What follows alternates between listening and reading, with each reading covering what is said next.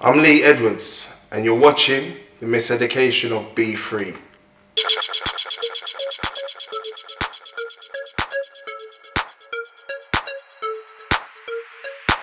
As we become multi-sensory, we move beyond the limitations of the five senses.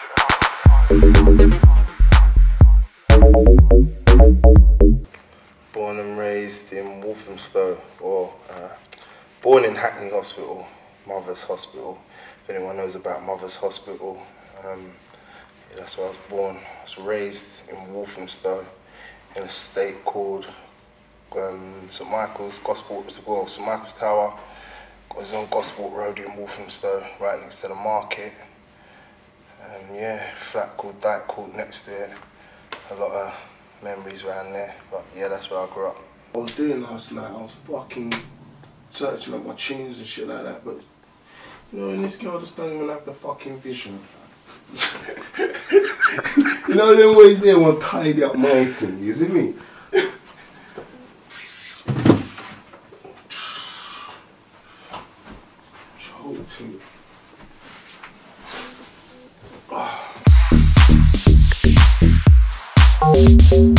Yeah, childhood memories of music was like, you know, it was like the revival, the rare grooves, you know, like the dub music. So a lot of conscious music, like my mum, aunties, dad used to play.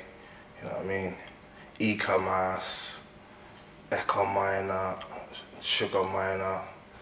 You know, a lot of the artists that people still listen to today, you know, Budger Banton and stuff like that, Shabba Ranks, and yeah, that was the early days. Yeah, very kind of conscious, like, because like my mum's always listened to that kind of deeper sound.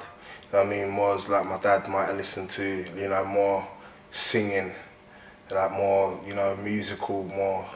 You know, when my mum was more like heavy, like the music that she used to listen to, it's a lot more heavier. So it was like, yeah, my mum was more on the like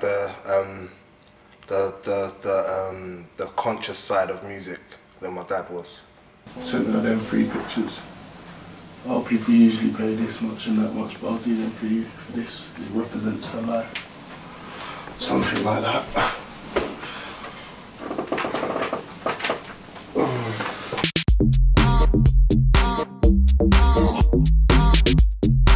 The record shop was it played a big part of life when I was growing up, because I used to go to the record shop with my mum and my auntie and that. We used to go to a record shop at the bottom of the market. I'm not sure what it was called now. And like, it's a supermarket there now, but it used to be like a little arcade you go through. And there used to be a record shop there. And my mum and my auntie always used to go there. So I was always like actively involved in buying records, but it wasn't me personally buying a record or an album, because obviously I started buying records when it was like jungle and stuff like that. So and I was buying it with one of my friends, Winston, RIPs. Yeah, he's not here no more. But I was buying records with him.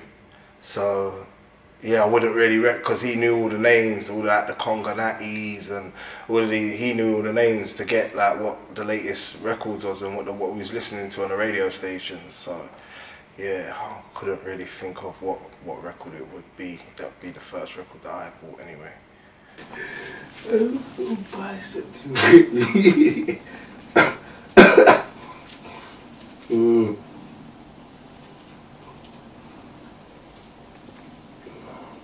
I've got to get up though. I'm here, I'm not getting shot.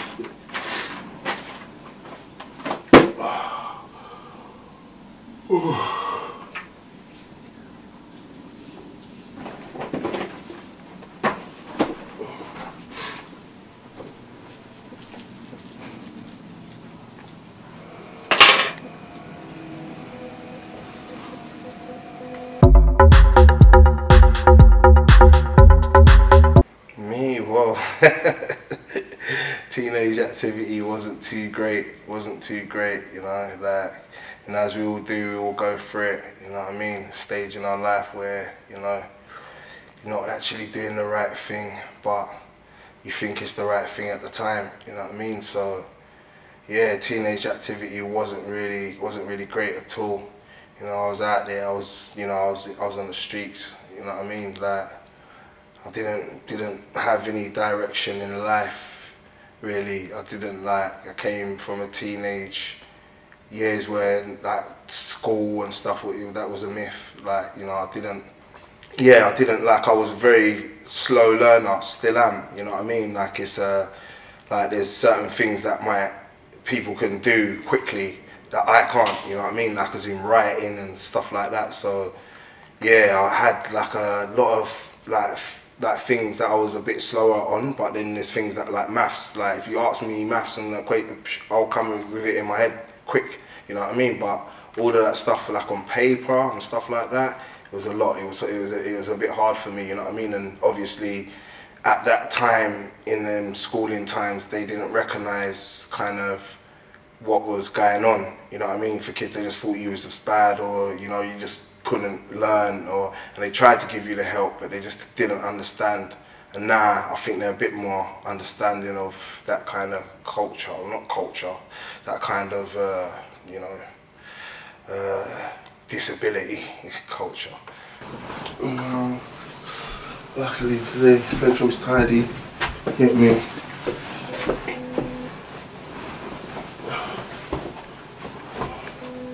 Typical day, be free. Fucking hell. Yes.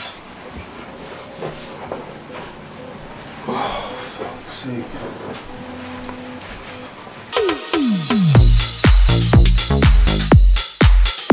Out on the roads, out on the streets, man. It was out on the streets. Just, you know what I mean, doing anything to earn a pound note, you know what I mean? Like, we was just out on the streets. You know what I mean, getting in trouble with the police a lot, you know what I mean? And yeah, finally that just ends up in, you know, wherever it ends up, that's prison, that's it. So yeah, that was teenage life.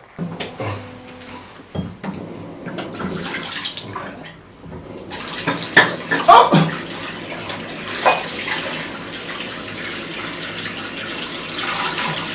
No, that's looking shit.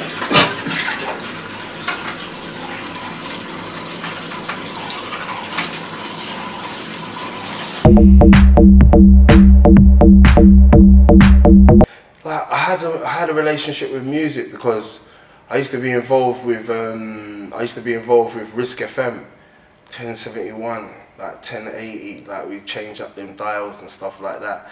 I remember because it was near Trace FM and stuff like that. So we was doing a lot of we was doing like me and my friend was doing like the roofs and that, doing putting the stations on basically. You know what I mean? And yeah, man, we had a lot of fun with that, you know what I mean? And I was hosting at the time. Like, I used to call myself Leafy, you get me? So I was just a host on the mic while my mate played, you get me? He played, I was hosting. And then like, I just got into the mixing, because it was me, one of my mates Darren, and another one of my mates Jason. So we used to like we just started mixing, you know what I mean? Because we always had Technique 1210s around, you know, we had records. So we would just mix, and that's how it kind of come about, of like us actually playing music and our like relationship with the music, because yeah, it was always there, you know what I mean? Because as I said, we was listening to jungle, and then obviously at these times it was garage, but I wasn't really a massive fan of the garage. So I'd buy records, I'd play it, I'd mix it, but it wasn't floating my boat, it wasn't exciting me in the way that jungle did. So, you know, I was always on the lookout for something else. Know that one? It's like, yeah. Oh. Oh, shit.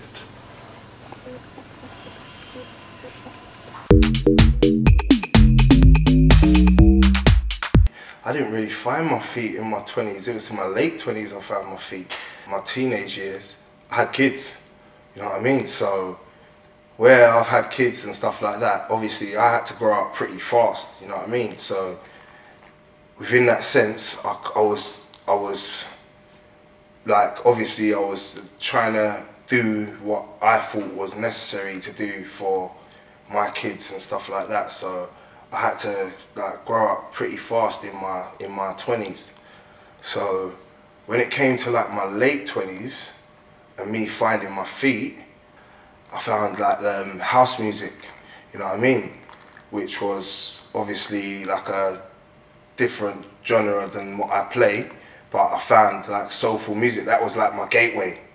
So where I found that, and then I started to use that to make my way into what I wanted to do now, because when I'm deciding I'm going to be a DJ, it was in my late 20s. So that's kind of where I like kind of started to find my feet in my late 20s.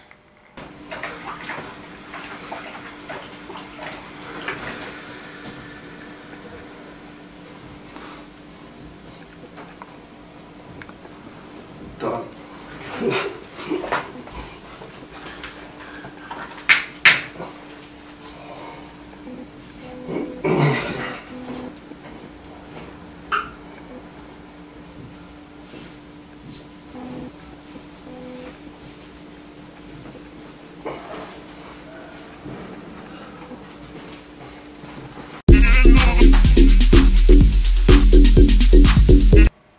Well, I couldn't tell you how much times, but you know, like, yeah, it was just a spiral, you know what I mean? It just went through a little bad spiral where, you know, like, done something, got caught, you know what I mean? Then, you know, got banged up, can't even remember how long I got, like, I think 12 months or something like that. Then I came out, then I was out a couple of months, bang again, another 15-month sentence or something like that. So yeah, so then you know, like that was yeah, that was a little spell. And then, like, you know, you come out and then you think, you know, I'm gonna fix up. You fix up for a year or so, you know, you think that you're good, you get back into certain stuff that you shouldn't be getting back into, and then yeah, another 14-month sentence. And you know, it's like, yeah, before you knew it now, yeah, I ended up getting 3 years, 6 months or something like that. Got 3 years, 6 months for a couple of things, like in one, you know what I mean?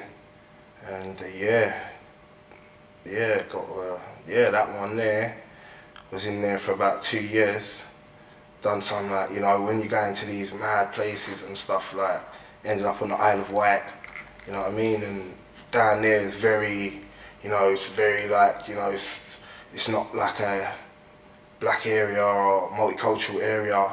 So the systematic racism was crazy up there. It was crazy. But they're the sort of things that will teach you that that's not the way of life, innit? Because you don't, like, you put yourself there, innit? So you think about that now, because you think to yourself, you don't ever want to put yourself in that situation again. Like, that's like, yeah, it's not the one, you know what I mean? Because not to say that it should exist or anything like that, or, you know, like that it was right in the way that you got treated down there, and you know what I mean? Like, it's just mad, you know what I mean? Like the way that they would like handle you in such a way, you just think to yourself, you know what, like, you don't need to be here. This is not the place for you, where you need to be. So yeah, man, this kind of teaches you a lesson in a good way, but in a bad way, you know what I mean? But this is life, innit? Be free. That's what we're doing, man. Yeah, Scala, it's gonna be a madness. Remember I told you.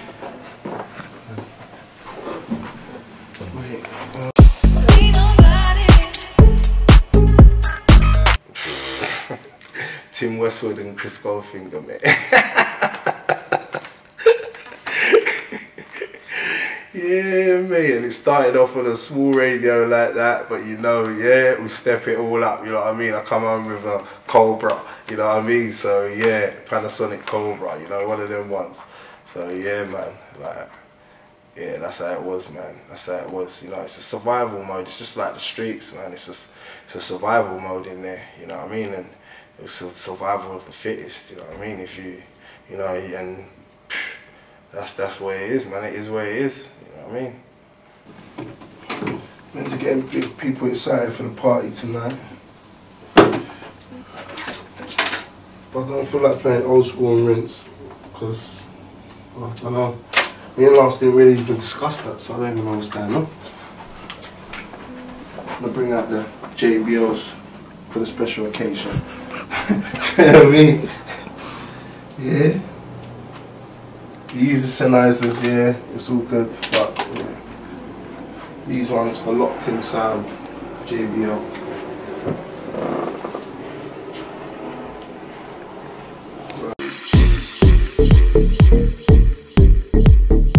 Well, Herbal started off with Will and Dagger. They started something called Church, yeah, and obviously, like, I'd known I'd advanced from now the Shoreditch raving, so I'd advanced from like, because it was the funky house, as I said, like it was going through like the soulful house, funky house era, and obviously I'd kind of drifted away from there because like I was going to more like minimal tech parties and, you know what I mean, like more techno places and stuff like that. So where I was going to them sort of places there, like I was just like, you know, like I'd like shows and all that. I'd met Will and all these guys, so I used to hang around with them a bit, you know what I mean. And then like, yeah, we just like, he ended up doing a night, as he said, called Church, and then like, I ended up going there, and it started like at 12 o'clock in the daytime on a Sunday. So after you'd been out from the Saturday night, you go to Herbal Church on the Sunday. And then like, yeah, I just listened to the DJs that was playing there. You know what I mean? I think AC was playing, Radford was playing, Max Van Morrison was playing. There was a lot of DJs, man. There was a good few DJs, I can't remember all their names. Yeah, I just ended up there anyway, so that was my first like insight to Herbal, really.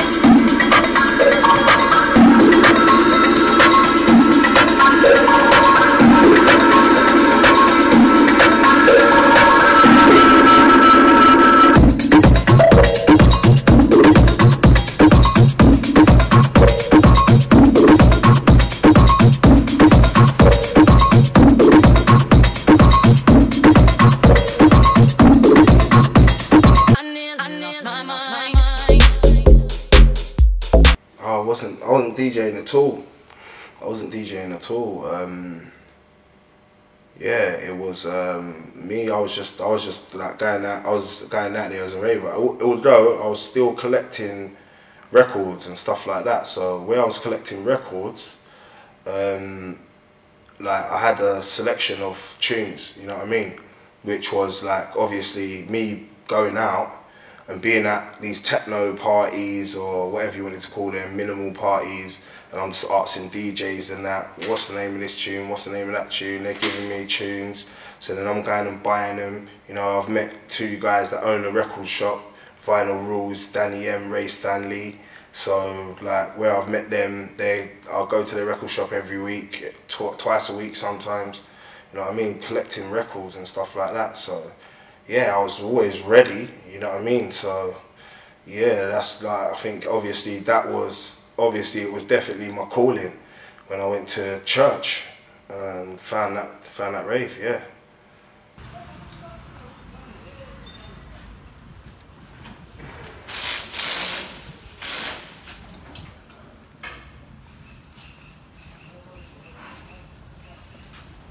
Oh my god.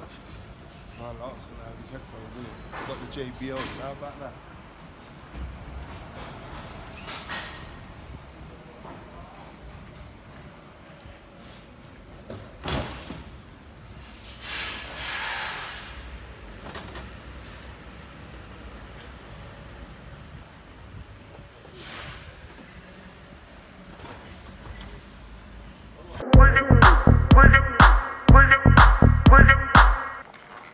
Church was like, obviously, as I said, going on, and yeah, then they started having an after party upstairs.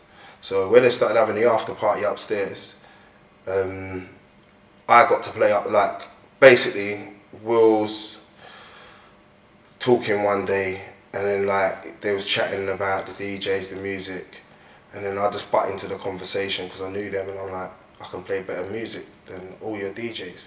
Yeah, and he's like, what? And anyway, he's laughing at me, whatever. So yeah, he's basically given me a little shot upstairs, you know what I mean? And at the after party, so I thought to myself, you know what? Let me just play up there and see what's happening.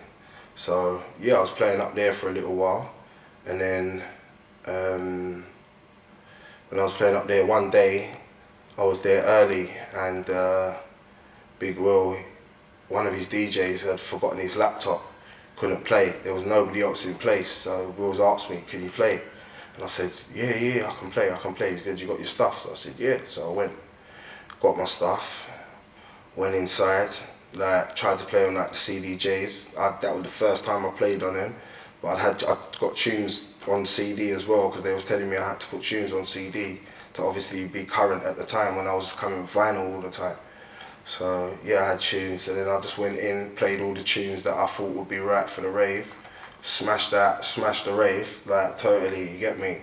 Even though I was clanging a bit, but yeah, I still smashed it. And like, yeah, from then, Will said, yeah, I want you every week. You know what I mean? You come every week, you play, you get me, you get paid. So I was like, yeah, mate, I can do that. He's like, yeah, I'm serious. You're gonna be seriously DJ? And I was like, yeah. So yeah, that was the transition, really.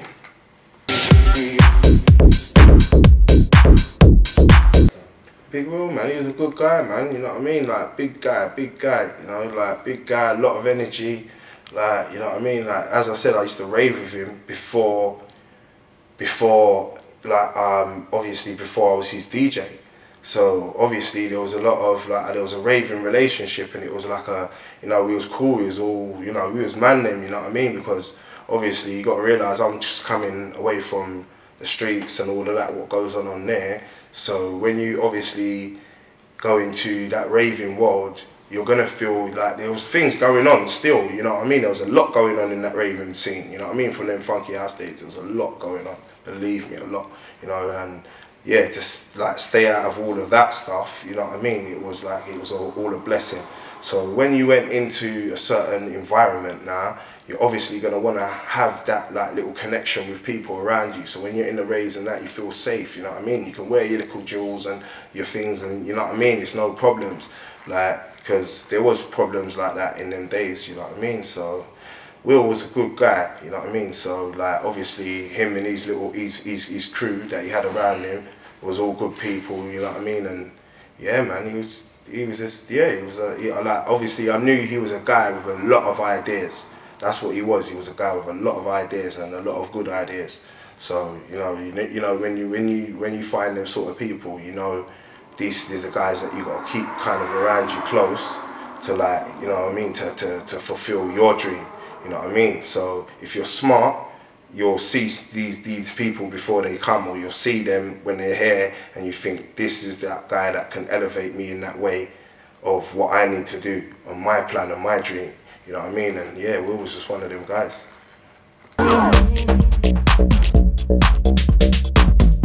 Was this said when I joined, I couldn't tell you all the DJs. Like that's why you have to go back to like a flyer or something.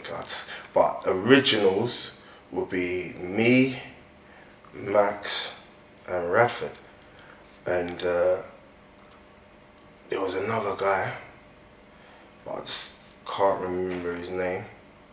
Like, yeah, he's a guy, he played kind of a lot like me, but I can't remember his name. But they're the original members, and then he left, and that's how it just become me, Radford, and Maximus.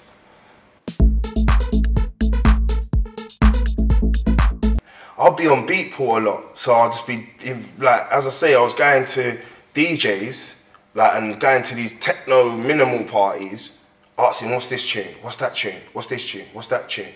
So when I got a little selection together, then I'll learn how to play that kind of style. Then I kind of found, like, I got a few records in my collection. Like, I must have, like, over half of my selection is probably tech house. So where I started saying, I realised the difference between the tech house and the minimal. So where I realised the difference, I started going into the tech house and just looking for these tunes with the bass lines and stuff like that. And obviously, like, that was the stuff that kind of, it was the frequencies, isn't it? So it kind of like, you can't help it. Once you've got these headphones in and you're going through all of these tunes and then you hear this one with the bass line and my body starts moving, innit? So from my body's moving, I'm thinking, if this is making me move, it's going to definitely make somebody else move. You know what I mean? So yeah, that's kind of where I got the inspiration from for the music. You know, just listening, just going through, like getting off my records and going for the artists. So I was just looking at the artists, the ones that was making that bassy sound, and just going through all of their tunes and tunes that they made with people and stuff like that. Yeah, so that's kind of how I got the inspiration for that kind of dubby, bassy music. Be free, you know what I mean? If you didn't know about that, then boy, you know, like yes, it's at Scala tonight. So yeah, we've been doing parties for the last what, about 8-7 years now. So I'm trying to make it a regular party at the moment. Yeah. So yeah, tonight is just like one of them nights where, you know, yeah, we're just gonna make it happen. It's going down, yeah? Yeah. Alright, cool. What's been going on behind the scenes, man? Because a lot of stuff's been going on with everyone. Everyone's busy, like not busy. Everything's changing and all that stuff. What's going on for you, production-wise, DJing-wise, the scene? What's going on with you? Let's hear your take. Yo, DJ-wise, yeah, I'm still out there. I'm still getting bookings.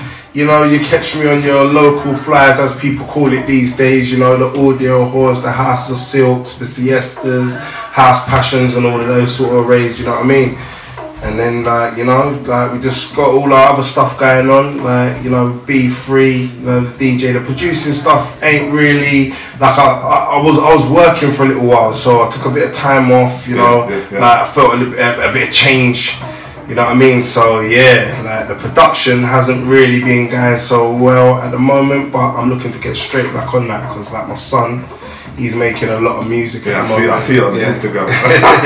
Yeah, so me and him are gonna go in and do something. I've got a few other little projects set up with a few people that, you know, like, I might, you know, just invest in, but it's all work in progress at the moment. It's all work in progress. No, of course, I hear you. We've transformed now from church into Can't Stop, Won't Stop.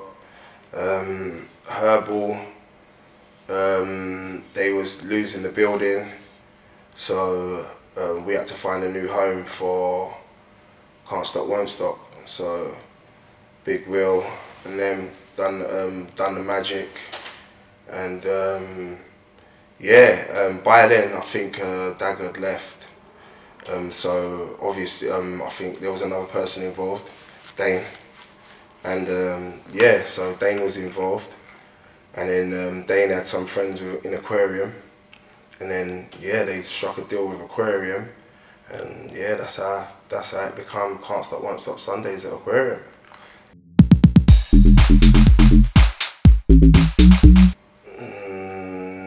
Nah, there was no rivalry there, because Avalon was in the day and Aquarium was in the night, so.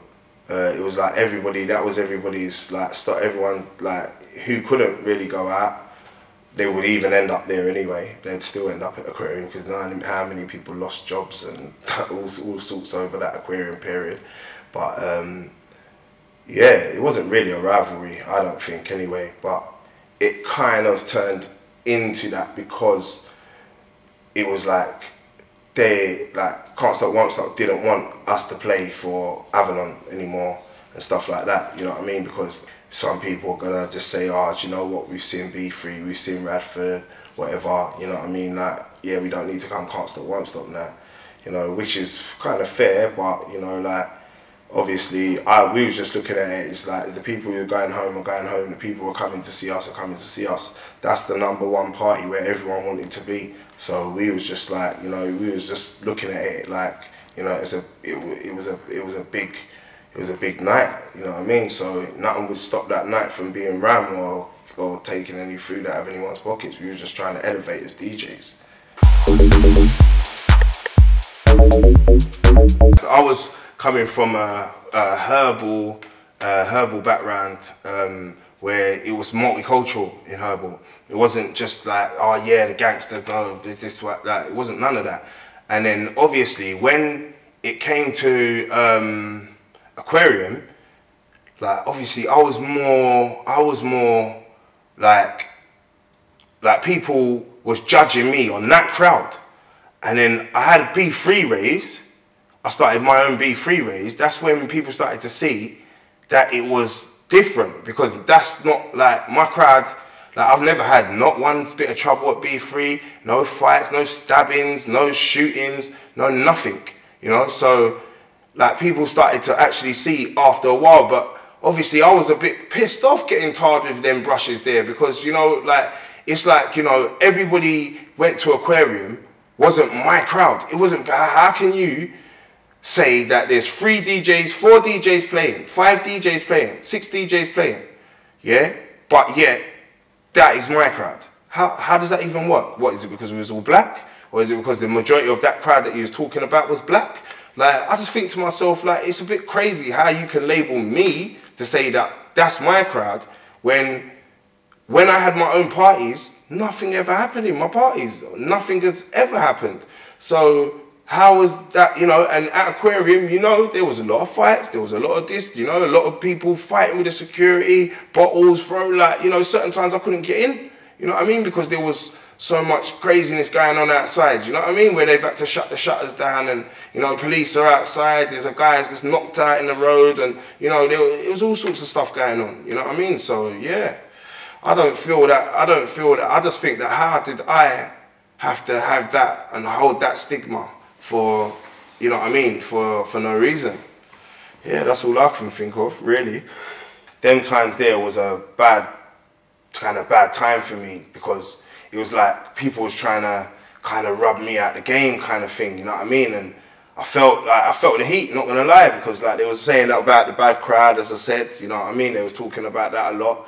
And yeah, it was just like, they was just trying to, people was trying to rub me out, you know. I was just hearing little whispers here and there and stuff like that, and everyone was going on clicky, as you said, you know what I mean? So where everyone was acting in that way, I was just feeling a bit away, you know what I mean? And I've always done this thing like I'm on my own, I've done this thing on my own, I brought up my thing on my own, no one helped me do it, you know what I mean? So when it comes back to people acting all clicky, and you've got that mentality, you really are on your own, you know what I mean? And yeah, I suffered the consequences of that, you know what I mean? And, you know, where my mouth as well, my mouth is a bit, you know, as I've always been, you know, I might say something, as I said earlier, like I might say something a bit too controversial and then people don't want to book me no more. And yeah, I done it like, you know, where I was under the pressure, like I did it a few times, you know what I mean? And certain people blocked me from playing, you know, I didn't get to play certain raves and stuff like that, you know what I mean? So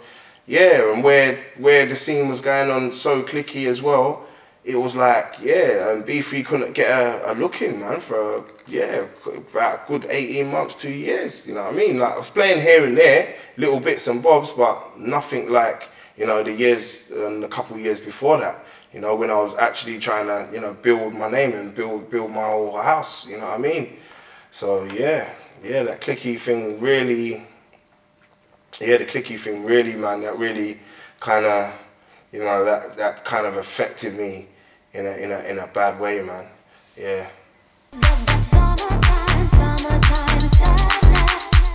It was silly, really, because we're all still friends now, you know. So it wasn't. There was no harsh like leavings. It just got a bit too much, you know. Like everyone had, you know, by then, like, you know, we'd elevated as DJs like so much. Like we'd done a lot, you know what I mean. So obviously we was feeling in a certain situation where, you know, if we'd left, would we miss that, you know, would that, like, that budget or whatever, would it be missed, or would it be, you know, because you have to budget life and stuff like that. So you have to think, you know, if I lose that, will that, you know, will I not be able to pay the rent or whatever, you know what I mean? So these times now,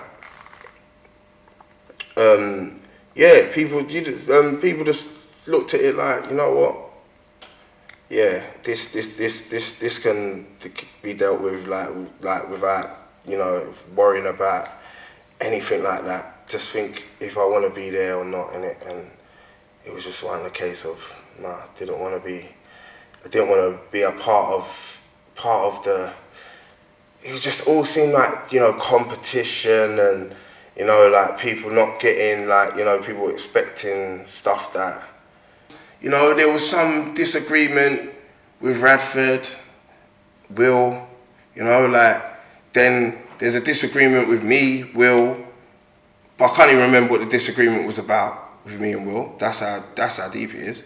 Don't even remember. I don't even remember about it may have been about all the playing outs and stuff like that, and I can't even remember what it was like. There was just a few things going on around the time, which was just a few silly things, and because I can't even, because remember with me, I would talk out, I would, like, you know, I was that guy in Can't Stop, Won't Stop that may say that thing that you shouldn't say, you know what I mean? And then, all right, you're off for a month, you get me? Like one time I was off for, I can't even remember, a couple of months in Can't Stop, Won't Stop because of something I said or something, you know what I mean? Or something I'd done, or, you know what I mean? Like, you know, because with the rule that they didn't really want us to play out on a Sunday and stuff like that, and, you know what I mean? Like, I was breaking the rules and stuff like that, you know what I mean? And obviously, that's why I say it got silly. That's what I mean with the silly stuff. So it's petty, really, you know what I mean? But at the time, you know, when you're thinking, can I fly the nest? Because remember, if you're playing every single week for certain people could be paying, as I said, their mortgage with that money, their rent with that money. So it came down to a money thing. Oh, would I? You know, it didn't come down to a I don't like them guys thing. So yeah, that's what I really looked at. It just came down to a money thing, really. I don't know, man. It's just it was just all silly arguments, and, you know, it got a bit silly. You know what I mean? And yeah, man. As I said, it's so stupid that it didn't even need to happen because we're all friends now. So yeah, Can't Stop, Won't Stop. It wasn't bitter at all. Can't Stop, Won't Stop exit. You know, like, yeah, I'm still in contact with Will and that till this day. So. I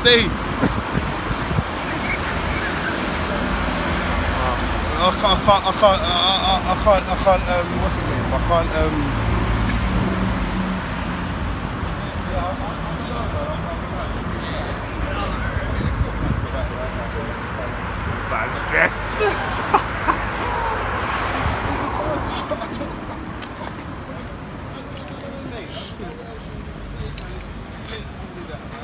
yeah, we're in it now, that's it. If it happens, it happens. I don't know, man.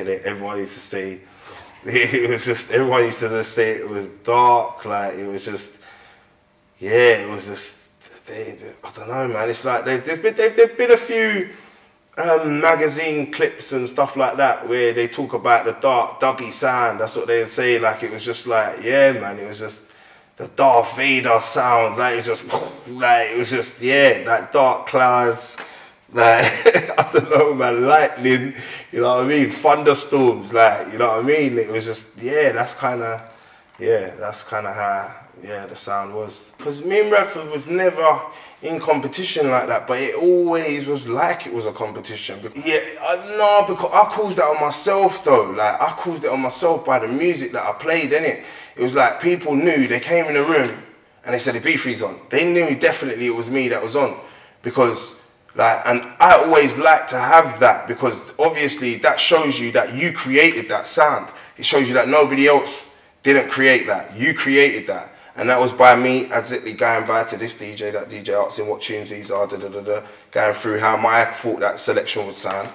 And I put that selection out there of tunes that I knew people wasn't playing.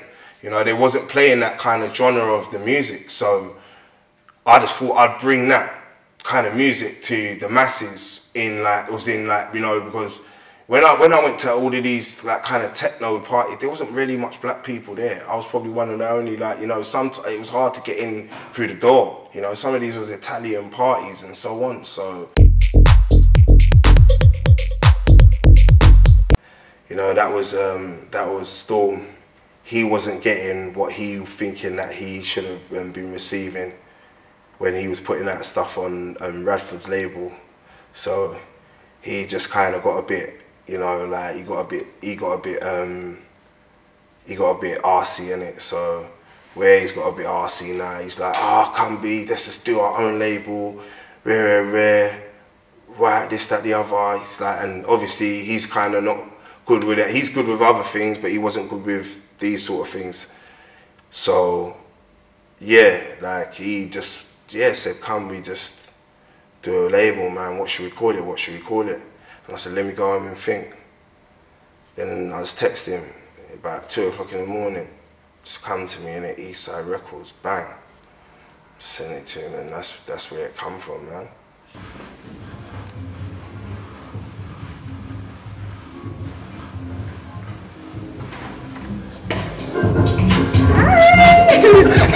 Welcome, welcome.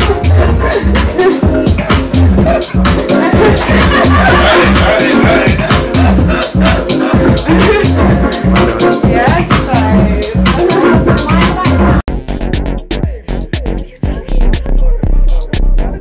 A2H. You know what? Creative Mind, he would have been one of the key players, but he left early because of some silly politics, you know what I mean? But A2H was definitely a key player. Mr. Solo, he sent a lot of tracks, you know what I mean? Yeah, he sent a lot of tracks, so he had a lot. Archie B was a key player, you know. Brain Dead, one of the latter stages, key player. From the start, so there's one more from the start. Well, obviously me, Storm, but obviously we didn't really put out that much on the label ourselves, because by the time when we came in with it, we was getting flooded with music, you know what I mean? Flooded with music, like, and it was all good music at the time, you know what I mean? A lot of the music still getting played till today, so.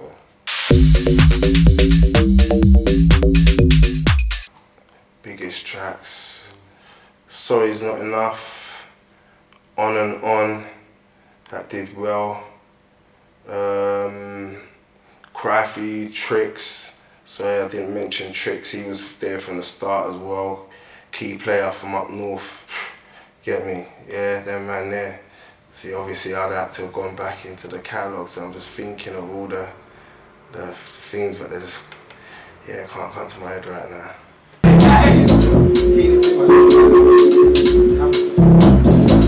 Yeah. What do you do? So I'll get back to the it's easy on it, then we're done. I'll only do yours as I can. It's up and dry.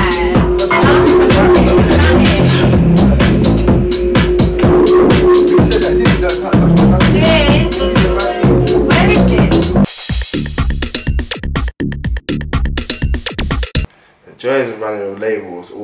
music that we was hearing, man. The music was like, you know what I mean? It was, and at that time, you know what I mean? It was such a beautiful time for music, man. It was crazy, man. Like, it was, yeah, it was just wicked, man. That sort of time, you know what I mean? Because like Radford, he had like Audio Rehab, these crews going on like serious. Like there was like Riaz and Adam, and you know they was like making stuff. He had like Hugo Massians, and like he had a lot of good people in his label making him good music, like James Watt and a few people, you know what I mean? And obviously where I came in with my raw, mainly new talent that was like, you know what I mean? And we were still in the rankings, you know what I mean? Because obviously the music, like if you go into the east side and that SoundCloud and that, you see how much plays them tunes was getting, you know what I mean? And for us to just come out of nowhere, and I was handpicking them as well, because remember we was getting so much music, so I was handpicking them. Like, or like Storm would say to me, look, what do you think of this one? I'd say, nah, he's not good, you know what I mean? Yeah, nah, he's not good, you get me? Nah, we don't want that track. This track needs more, that track needs more. I was so fussy, you know what I mean? That's how I was, you know what I mean? But that's how I got that caliber of DJs, or that caliber of producers, to get such a high ranking in such a like small time, because the quality of the music was, you know what I mean? It was A1, you know? So, yeah.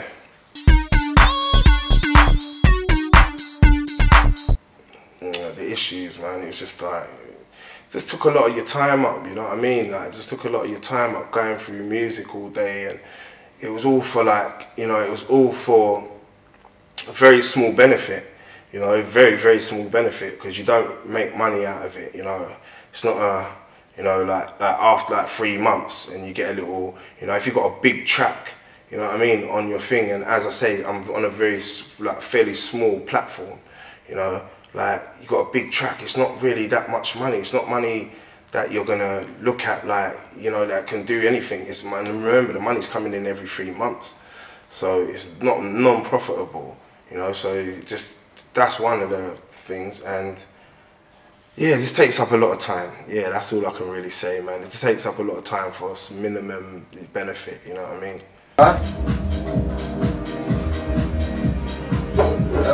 Fam, go on, guys. Add me on Snapchat, innit? You don't know my to the scrap every day. TMG to the world and back. Come on, be free, innit? Man's out there supporting my don, innit? Come on, be free. Be down. Music's this. Hey, listen to it. Be free, innit, cuz, innit? That's all I'm saying, innit, cuz, innit? If you're not there, I don't know where you are. Yeah? Come on. Come on, man. Oh, shit. I don't get that, cuz.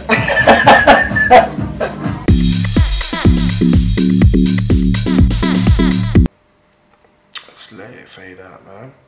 Let it fade out, man. I just, like, you know what I mean? It was like everyone was trying to get to this next place where, you know, they thought like, you know, like everyone thought that they was gonna be in this next world, standing next to Jamie Jones and Marco Corolla, you know what I mean? So everyone, like, it just didn't become like everyone kind of left the scene that we created, you know what I mean? Everyone didn't want any of it no more, you know what I mean? So yeah, man, that's kind of why I let the label fade out. Like, there was a lot of and there was a lot of controversy surrounding the label. It was signed into 3 people's names. Right, it was signed into 3 people's names. So obviously I wanted the label for myself to do what I was doing with the label now, because I don't want anybody else a part of that label no more, because I've fallen out with everyone who's basically to do with that label now. I've fallen out with. So because obviously I've got the stronghold on the label and people were still obviously associating me with the label, I said to myself, I'm going to take the label away. But then people started bad-mouthing the label because of what basically Storm's done. So these times now, obviously, where that's all been, you know, like they've people were trying to tell like me like basically disassociate themselves and stuff like that. So I just let the label kind of go dormant. And at the end of the day, like it was just a label. It's music to me, and it's quality music. So I was just looking at it on a musical level, where it's to say, you know, if I'm taking over my label, this label's run by me. So then obviously you're dealing with me in the label. So yeah, that's kind of how I was looking at it. You know, not looking at it maybe on other side where other people may have looked at it. You know what I mean? So yeah, that's all I was looking at. It's something obviously that I created, that I built. Defected, well, basically we're working with Deneo.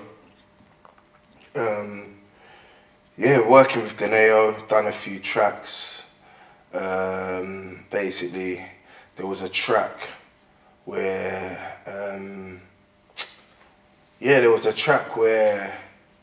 like basically he'd made the pattern and he'd said to me, do I want to work with it? So we've opened it, we've touched it up, done a little few things to it. Like it was flat, you know, like, so I was just thinking, you know, it was a bit wishy-washy. So I didn't really kind of, you know what I mean? And then when Deneo's come, we've got like obviously a little catalogue of tracks. So we've got about 10 tracks. And then Deneo said, yeah, he's gonna go for a meeting at Defected. So he said to me, yeah, have you got any tracks that you think that you'll be able to submit? So I said, yeah, of course, we've got loads of tracks, you know. But obviously the tracks that we made, like obviously I knew Defected, but I didn't know like obviously I put that track in there because I thought, you know what, maybe, yeah, I thought maybe that track there, you know, that they might like that one, because obviously listening to their stuff, it is a little bit more softer. So yeah, it's kind of like, yeah, that was the way into Defected. That was the gateway was Deneo, really.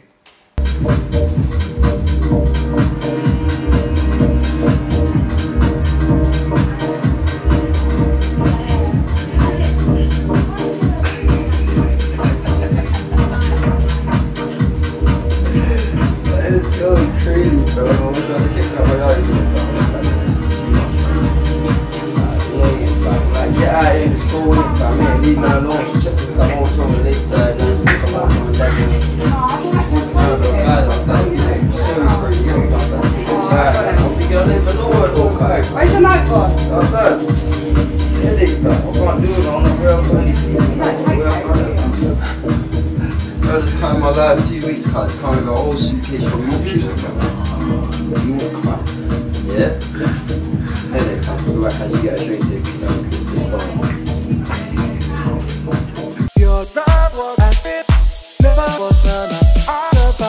Yeah, man, Deneo's, do you know what, Deneo, he's really like, he's that guy, man. He's 100% work, you know, he's on it like Sonic, like he still is, like, you know, like this guy will just produce a tune, he'll be making tunes in his studio all night, and he'll be coming to link you in the morning doing a video review, you get me? He's like, he's non-stop work, mate. I respect him for that, man. He's on his job.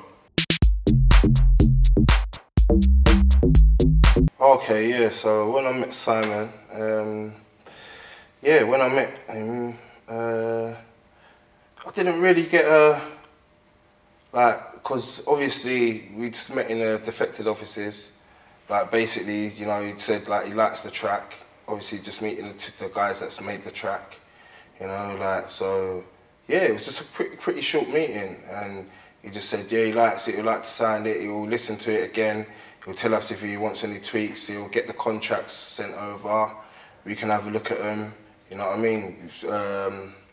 Yeah, so obviously Deneo co-wrote the track, so we basically got obviously solicitor to look over the paperwork and stuff, and get the track signed. Yeah, so yeah, my first the first meeting him.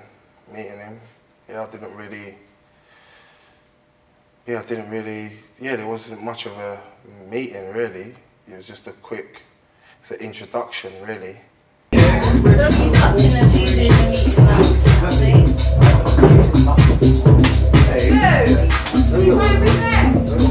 me. I can show you this one. Yeah, of course. Come on. Watch them one there. Yeah, chef. Yeah, be free. You get me? Wait. Got that bird. Chicken. Yeah. Slow that shit. Marinate it up. Sorry. You get me? Boys, bed. Plan be free. Put my name on my bank. Do you free chicken? You know about that? Huh? Not free rate. No. Hello. What? Let's go.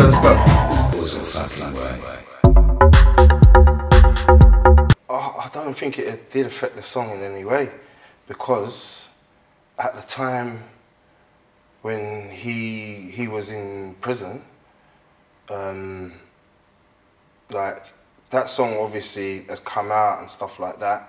It came out and it wasn't in the media or anything like that. So it wasn't like, you know, it's like, I just think that obviously the song didn't get pushed as well as it could have been. Plus we had like, you know, there was that tune, Des Jack, that came out a few weeks before it. Then there was Storm Queen, that came out a few weeks before. So everyone was looking towards those big tunes that was going on at the time. So I just think obviously the tune just didn't get as much as it could have got. So I don't feel that it was because of anything what, you know, may have happened with my man, because he was doing his thing. Yeah, like obviously, I mean, he was in jail, so obviously, like, there was nothing, there was no, you know, no big stories or anything like that, or nothing like that came out, and yeah, so that was that. Yeah, just pay on the door now. I'm going to pay on the door. You can pay on the door.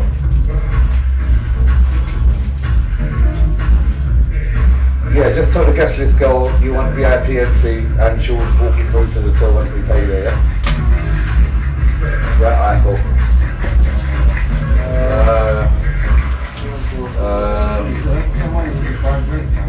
Just want a tea as well. Just want a tea that. Yeah, I'll put him down. Tony B, Bobby Joe. They're on your list, right? Well, they're on your list. Send me the names now.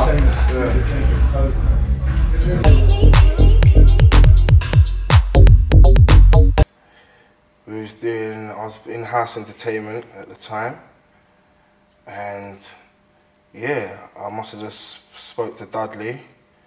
I said, yeah mate, I want to do a rave for my birthday. So I said, you reckon you can get me a venue in that? And he was like, alright then, cool, see what we can do, whatever. I said, yeah, I'm going to need a flyer, what's not. And then, yeah, it just come together, you know what I mean? And it was a good party.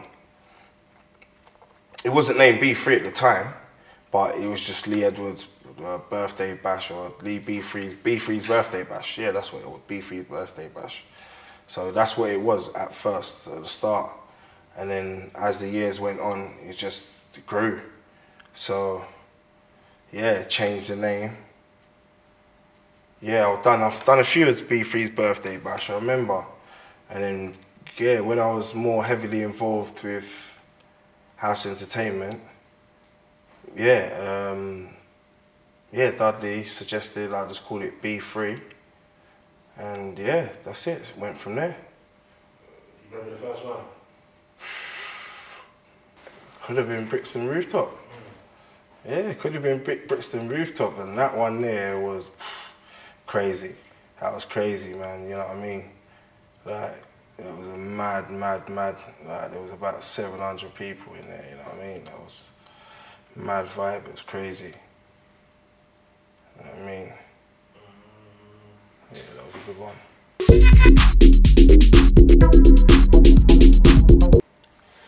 It's not really a difference, innit? Business is business, man. Like, yeah, business is business. Like, you know, I think S is more militant. You know what I mean? More sergeant major like. You know what I mean? Like, yeah, when it comes to getting prepared for your rave, yeah, he really got that motivation to get you going. You know what I mean? Get you going to, you know, like, and that's what you got to do, man. You got to get going when it's getting. So it's not really a difference. Maybe with House Entertainment, we was a bit more laid back, and we didn't really have that kind of, you know, that mad motivational, because like the promo would start 3 months before, and it would be solid promo all the way through. Like, and obviously that's kind of what it takes a lot of the time, you know what I mean? And I think whereas we was a bit more, House Entertainment, more relaxed in that way, where it wasn't so militant and so on it, you know what I mean? But in both of them, we both had great parties. So, you know, like, it's balance, innit? The levels, man. Like, yeah, both with House Entertainment, with S, both had good parties, man.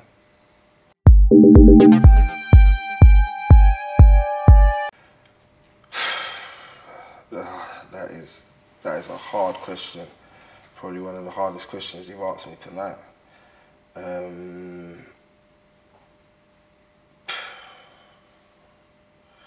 Sad to say, boy, but I don't see it coming back.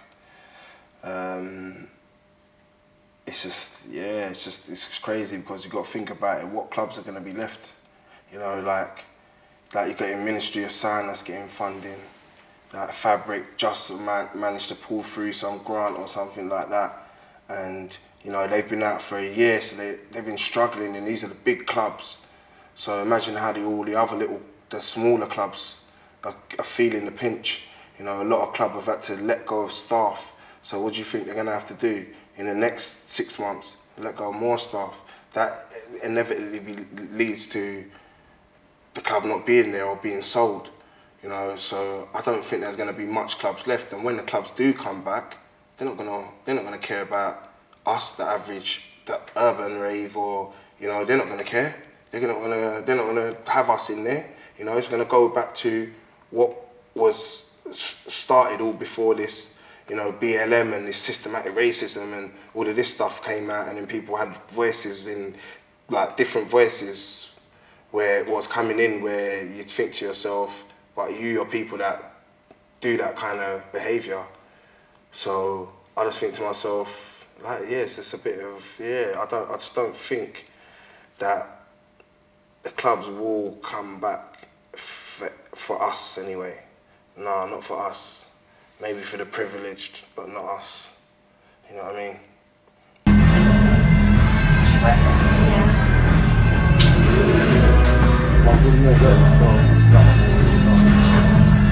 He's like my little big brother.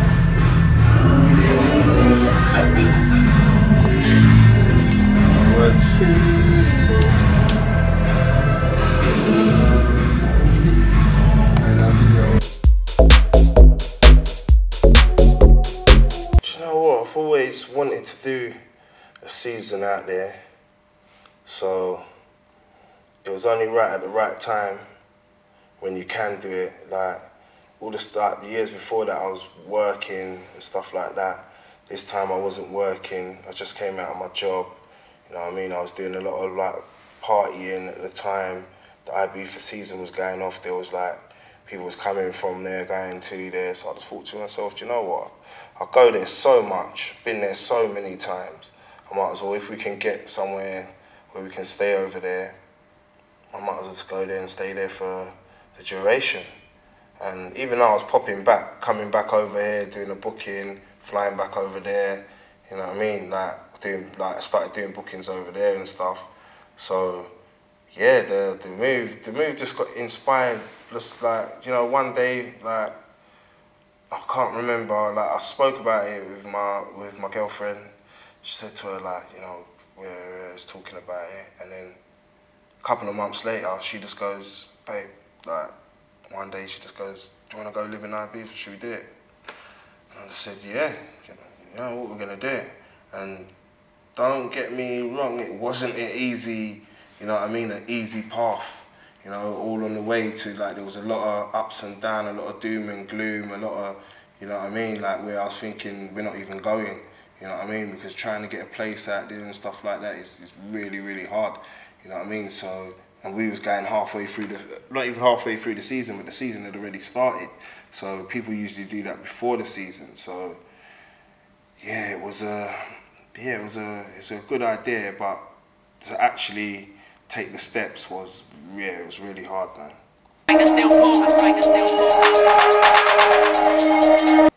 Well, you just know that you're there, innit, and you ain't going nowhere, you know. You're waking every day to sunshine, you're waking every day to, you know what I mean, like wilderness, like, because I stayed up in the hills, you know what I mean, so waking up to every day to, like, you know, just like forest and, you know what I mean, like, nice. It was just a nice time, man. It was a good time, you know what I mean. And obviously you build up your friends who you got around, people that live out there, you know what I mean, people that you built up new friendships with, or people that's from London that's staying out there. So yeah, man, good time over there, man. Nice vibes and that.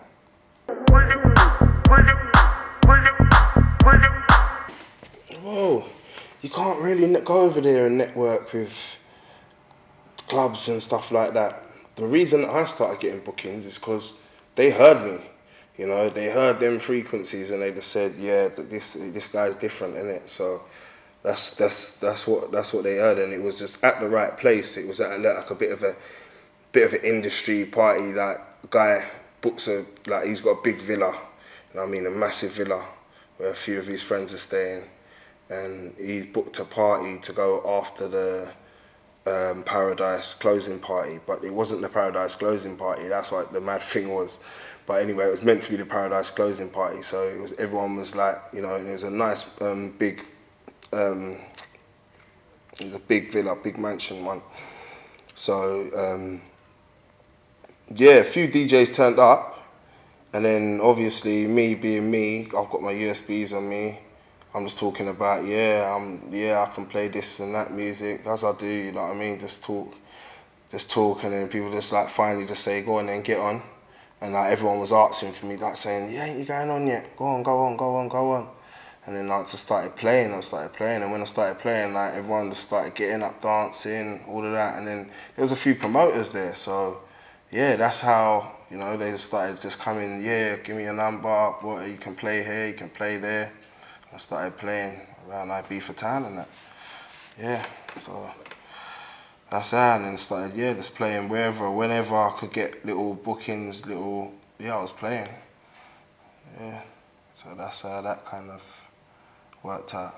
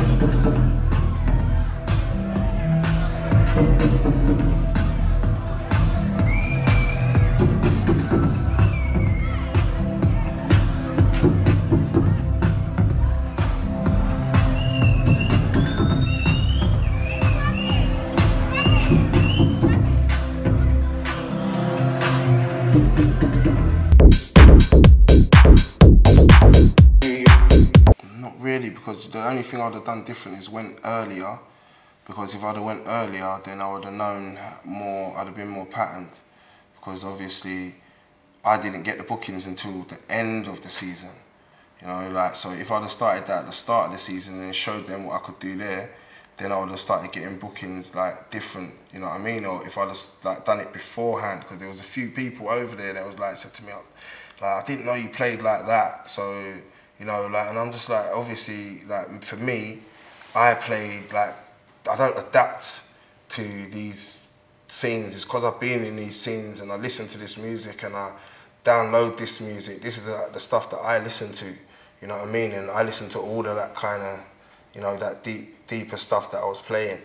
So obviously it's that kind of music that I believe in, kind of thing, you know what I mean? So, yeah. Would I do it again? Yeah, I was about to do it. I was about to do it again this season, because obviously, remember, now I've half got it patterned.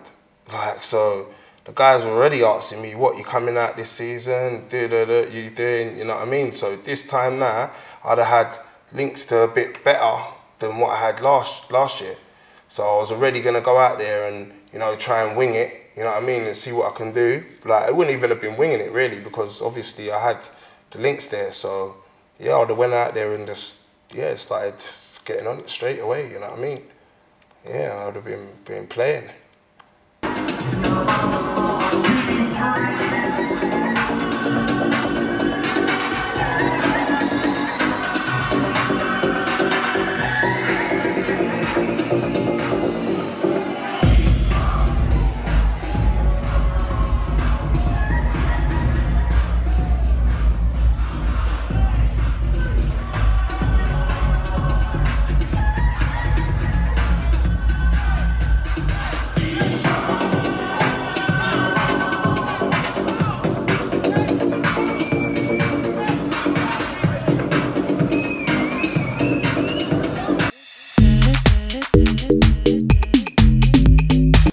COVID is like, obviously it's running the world right now. So to say with my life right now, like, it's taken a lot away. It's taken a lot away from me, you know. And I'm not just there moaning, because people, you know, I can see a lot of people moaning, a lot of people talking stuff, and like, you know what I mean. And for me, you know, music has always been my getaway. Always, like, if I didn't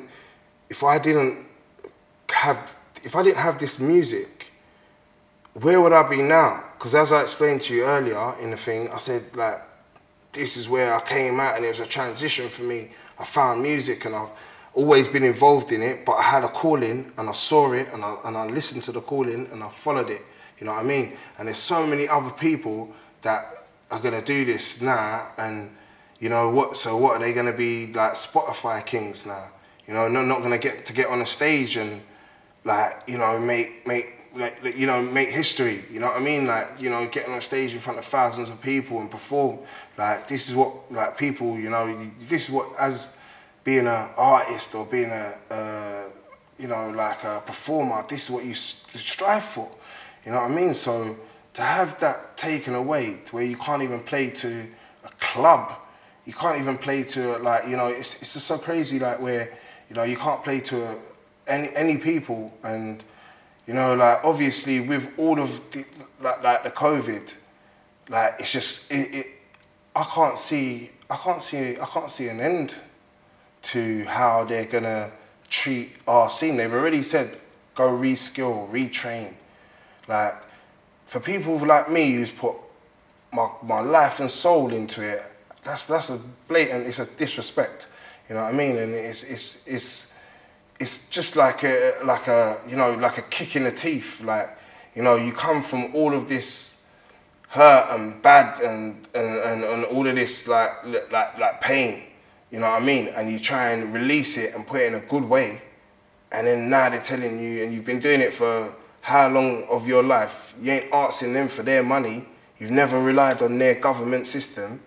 But now you need to retrain and reskill, you know, like, because it's not recognised as, you know, like, it's just it's a bit of a, it's not even a bit of a liberty, it's a massive liberty, you know what I mean? Like, for these people to talk like that and say these things. Do you know what I mean? Because there's people that, you know, like that are like me, they wouldn't even be in any sort of position now. They could be dead, you know, like. So yeah, that's all I can say. You know what I mean?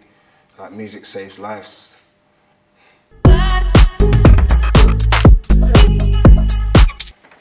Personal views on COVID. Well, all I can say is, like, there's a lot of conspiracy going on around COVID. Like, and for me, I have to believe what I see, what's in front of me, and I know that people are gonna say probably it's not always in front of you, it's not always gonna be in your face, but come on, like I don't think, yeah, my personal opinion, that it's as deadly as they say it is, because you have to look at other things, like you have to look at other diseases, you know what I mean? Like, all of these diseases like SARS and stuff like that, like they wipe out, like when they was at their height, they wipe people out, like, you know what I mean? And this one, as it's done stuff, but it's not wiped people out. And they keep saying it's gonna wipe people out. There's gonna be mass graves. They're opening up hospitals. You know, that's the, you know, they're saying, and then these things ain't getting used. There's, you know, doctors. There's people that's coming out. You know, and they're saying stuff that makes sense, but to everybody else they're crazy. But if you're really looking at what's in front of you and how it is and how you act, because me, I don't wear a mask. I'm exempt from wearing a mask. You know what I mean? Because like these things and stuff, like I don't feel that these things can stop me from dying. You know, and at the end of the day, I just think, is everybody just afraid of death? Like, because they say, if you believe in God or you believe in a higher power, when it's your time to go, it's your time to go. So I just think to myself, is everybody so afraid to die? You know, and that's like my only, like, you know, my only thing about, like, with the media and a lot of stuff like that, there's a lot of scaremongering going on. And what are people scared of? You know, what are you scared of? Like, and that's my only thoughts on COVID, really. I'm not a scientist. I'm not here to say if it's real or it's not real, but it's definitely not as effective as they are saying it is. You know, and yeah, it's just that's my only thoughts on it, really.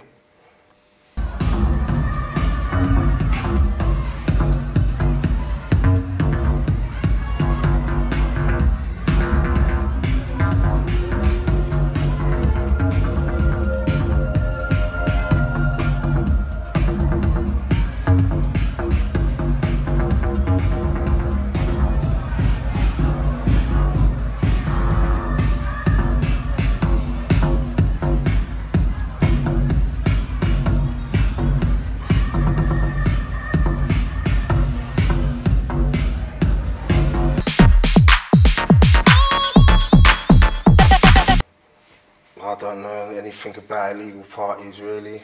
I just, you know, I'm a participator. Like, you know, I've been to a few forest parties, not gonna lie, you know what I mean? Like,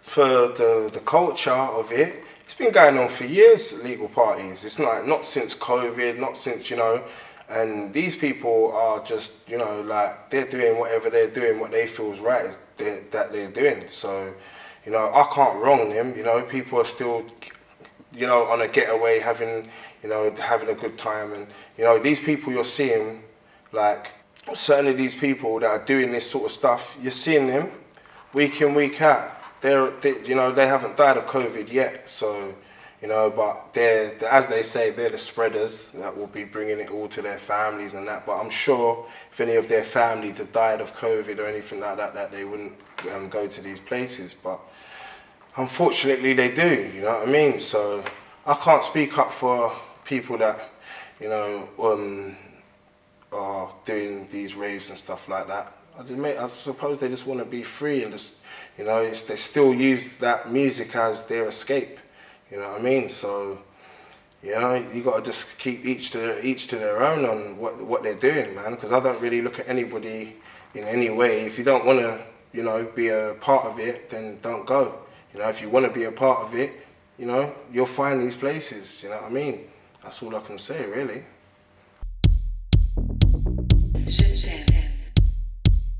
Well, the future of B3. Yeah, because obviously B3 is just, it's a stage thing. It's a stage thing. When like I go into B3 mode, it's just like it's a stage show basically. It's a whole different vibe for me, because that's like a tech house vibe. That vibe there is like, that's like my business side. You know what I mean? Because yeah, I love the music and stuff like that, but it's not a passion of mine. Like, I do like it, but there's a lot of followers to that scene, and there's a lot of like hype on that scene. And as soon as these things happen with these things, like, that's what I'm like, innit? I'll build it, I'll build it up, you know. And then when I've built it up, I'll run. I'll kind of not run and leave it. I'll still be there, but I'm always gone to the next thing. Because in this DJ thing, it's like, all right then, you can have a DJ, or all right then, as a person, yeah, I can be one person, you can be one person, yeah. But I'm the person that speaks 4 different languages, yeah. So that's the difference between me. That's how I see the difference of me and other DJs, kind of thing. Because when I'm in whatever settings I'm in, I'm kind of trained to play in the way that I play. You know what I mean? And you couldn't bring a certain DJ and put him in a certain party and he can play.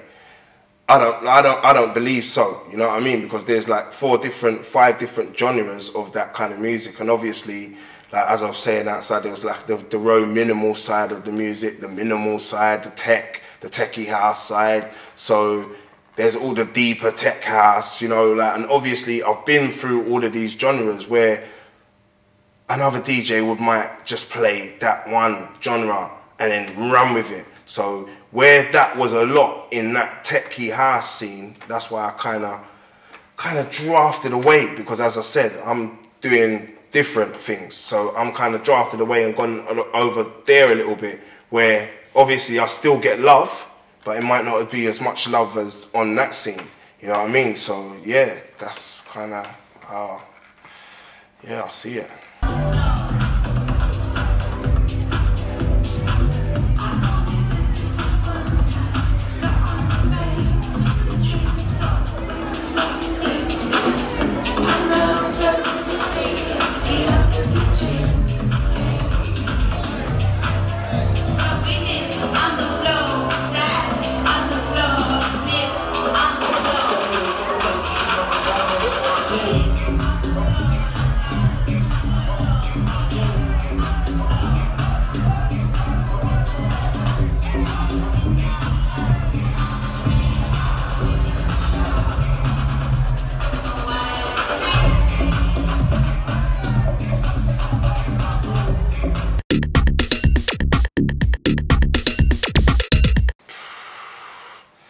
I don't know, man. I couldn't tell you. You know what I mean? It's like, this is why it's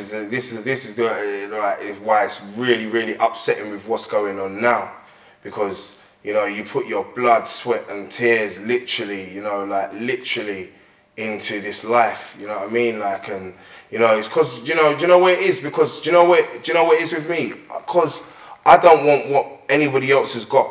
All I want is what I'm owed, you know, like, that's all I want, you know, like, you know, if I put in X amount of work, I expect to get X amount of, like, repercussion, you know what I mean? So, you know, if I'm putting in, like, you know, that sort of work, like, when I have my rave, you know, support my thing, you know what I mean? Because there's people out here that, you know, that's putting in major work, and, you know, people are just, they're not supporting you. So for me, I just feel like what keeps me going is my own my own drive, like my own drive where, you know, for a few months I will be laid back and I'll just be like, you know what, yeah, I can't be bothered. And then like, I'll get a booking, play at a rave, smash it. And then I'll be like, remember who you are, like remember what you've done, like you can't just leave this scene, you can't just, you know, you can't just fizzle out. The scene won't allow you to fizzle out because you've just cemented yourself in there. So, like, you kind of have to get reminders, like, now and again, for me, like, some get little reminders of what I've done and who I am and how, you know, what I've done for the scene, you know what I mean? So, yeah, that's kind of where my motivation comes from, and I ain't gonna let anybody take that away, you know what I mean? That's maybe why, that's because I'm a Taurus, I'm very stubborn, you know, I'm not gonna allow anyone to take away what I created, or, you know what I mean, come and play sounds like, you know, almost mimic my sound and then go on like I'm not there, you know what I mean? Like, I can't allow them things to happen because obviously, like, these young ones coming into it right now, they will just look at that one and look at this one and think that these are the guys, you know what I mean? When really and truly, you know, there's original guys that have been here and that are still here and still putting in the work and putting in maximum effort as well, you know what I mean? So, yeah.